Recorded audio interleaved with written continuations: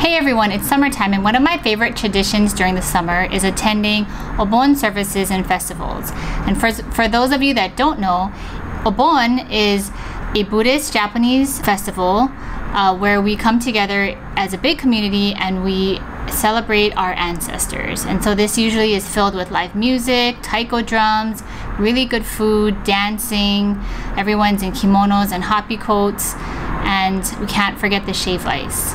So for the past 2 years, obviously with what is happening all over the world, we were unable to attend. And so today, Reed is making an Obon inspired or a Japanese festival inspired dish. So let's get right into it. Again, if you're new here, I'm Carrie. This is my husband Reed. Hi. And he will be making yakisoba. That's another summer dish that you'll find like at Japanese festivals. And yakisoba means grilled noodles. And so what it is, it's a stir fry and it's filled with a lot of yummy vegetables. You want to share what's going to be in the yakisoba? Well, in our yakisoba today we have Chinese cabbage, we have some shiitake mushrooms, some diced carrots, some green onion, some white onion, and we're going to put in pork belly. Yeah, we're just excited to try some yakisoba. Promise it's not yaki. So we're going to start by making the yakisoba sauce. It's not necessarily a shoyu base, but it's more Worcestershire sauce, oyster sauce, ketchup, some brown sugar. And we're going to quadruple today's recipe because we're actually making noodles for 2 families tonight, both my family and Carrie's family for dinner. So we'll start off first with the Worcestershire sauce. And online it said to use the Japanese Worcestershire sauce, but we couldn't find it at the Japanese market. But if you can, use the Japanese Worcestershire sauce because it's less, I guess, Worcestershire-y. Less salty, less potent than the Liam parents. But to counteract it, we're going to put a little bit more sugar and a little bit more ketchup to kind of balance out the flavor. So the recipe calls for 4 tablespoons, so we're going to put in 12. And I'm a Worcestershire sauce lover, so I am just going to go a little crazy with this.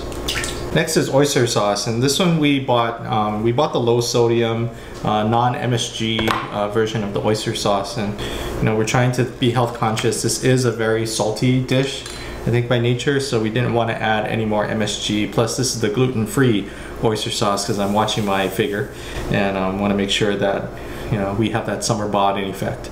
So it's calling for 4 teaspoons of this. I'm just going to eyeball it because oyster sauce tends to run out a little slow.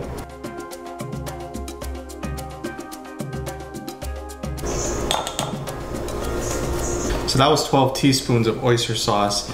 Next we're going to add in about 12 teaspoons of ketchup. I'm going to put in a couple more, so maybe about 14, because like I said, we're using the Lee & Perrins Worcestershire sauce, so to kind of counteract the flavors, make it a little bit more sweet, we're going to add in a little bit more ketchup, which naturally is sweet.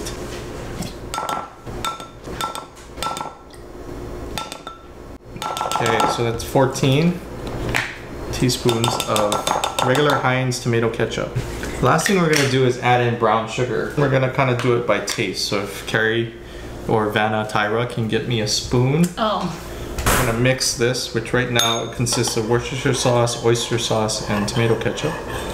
I originally thought that you use the okonomi sauce to make yakisoba, but I guess not. That is incorrect. I do remember though, like going to Japan or like Bon dances, this is a thing that, you know, you eat during the summer is like Japanese fried noodles. So because we added in a little extra ketchup, you can already see the sauce is thickened from the oyster sauce and the ketchup, and it's already a little sweet because we added in a little extra ketchup. So I'm glad I did that and I tasted it. I'm not going to add in too much sugar, so we don't want to overpower, and we still want it to have that sort of savory taste, savory right? flavor. Yeah, a little thick, you know, not too watery. And this is what's going to coat our yakisoba noodles. So we're going to turn our large burner here on medium high. You can see I already added in some cooking oil, and we're just going to let this thing heat up a little bit. And the first thing we're going to do is we're going to cook all of our vegetables. So we're going to start with the carrots and the cabbage and the onions, and we're going to just make sure those things get all nice and soft. We're going to add in the mushrooms next. And then lastly, we're going to throw in the beef. And then what we'll do at the very end is toss in the yakisoba noodles. So we cheat and we just buy the Sun Noodle brand yakisoba noodles. Sun Noodles is a great local brand. They sell all over the world. They actually make all different types of noodles. Yakisoba is just one of them, and it already comes pre-cooked. So it's in the cold section of the Japanese market. You can check it out, and you can just add this straight in. You don't have to blanch it, or you don't have to boil it or anything like that. It's already a cooked noodle. So. And one of those is for one serving. Yeah, one of these packets is one serving size. If for some reason somebody was watching this and they couldn't get this yakisoba noodle, what do you think you would suggest them do? Well, it's just a regular egg noodle. So you want to get like a thicker egg noodle, and make sure that if it's not already pre-cooked, that you cook it to a consistency that it's not too soft. Too mushy, yeah. Because yakisoba, it needs to be a little bit more firm. You're going to be mixing it with a bunch of things. You want to make sure that the consistency of the noodle is not too soft. But just any regular old egg noodle will do, and should make for a great dish. Okay, so now this thing's a little hot. We're going to start by adding in our carrots.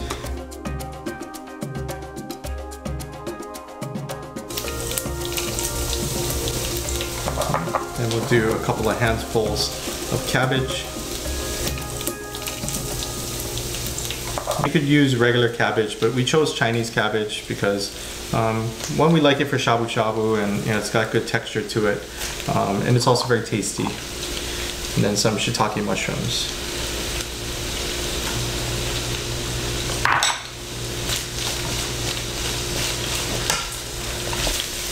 Almost forgot. Have some white onions here too, so add in about 1/4 of the white onions.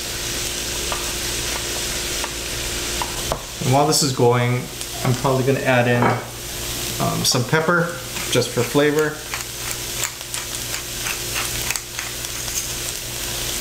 You can see the vegetables starting to get a little soft. Okay, so we're going to add in, like Carrie said, a little bit of the green onion.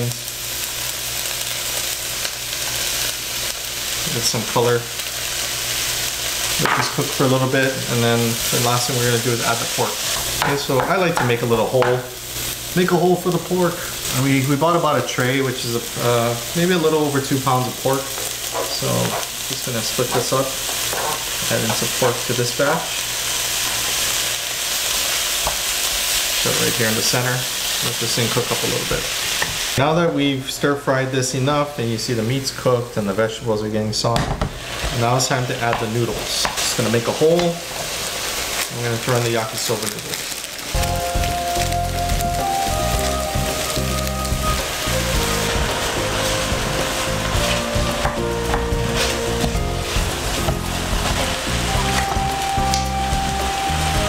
Breaking up the noodles. Should probably do this before I put it in.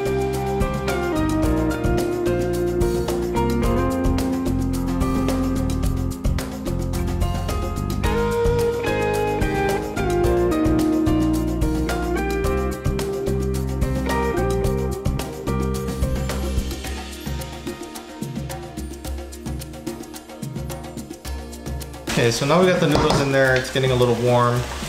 We're gonna just add in the yakisoba sauce. So I'm just gonna drizzle some around, and we're gonna make sure that everything gets coated very nicely.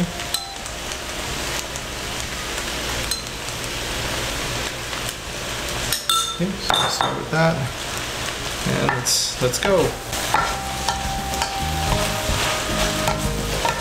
Need a little bit more sauce.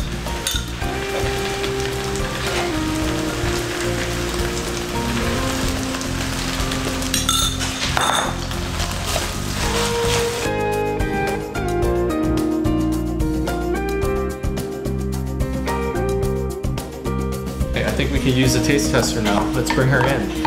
I'm here.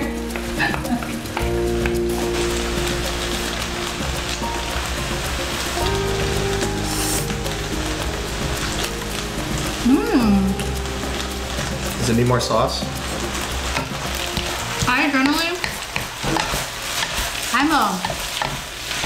like a low on sauce person. I don't like a lot of sauce on really anything. So for me it doesn't, but maybe you should try it. Let's try some of the yakisoba.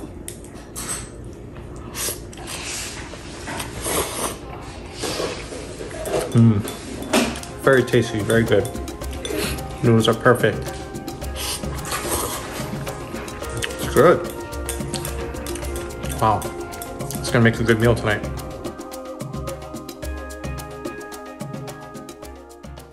I hope you guys enjoyed watching Reed make yakisoba. He is such a wonderful cook and chef.